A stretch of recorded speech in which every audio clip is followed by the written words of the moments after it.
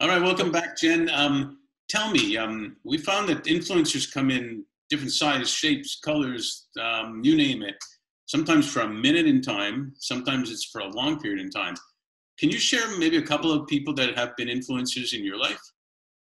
Sure. So the first are my parents. And my parents they weren't college graduates, but they believed strongly in education.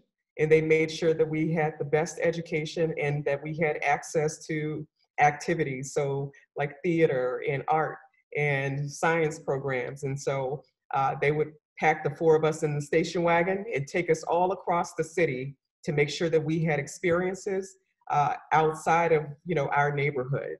And so I'm very grateful for them.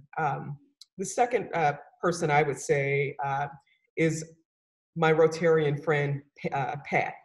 And Pat and her husband believed in me, that they helped me to go to Norway and to be a part of a program called the Rotary Study Exchange, so the GSC program. And they believed in me enough to where they made sure that I completed my application and submitted it so that I could have this experience and bring what I learned back home to Memphis at the time where I was living.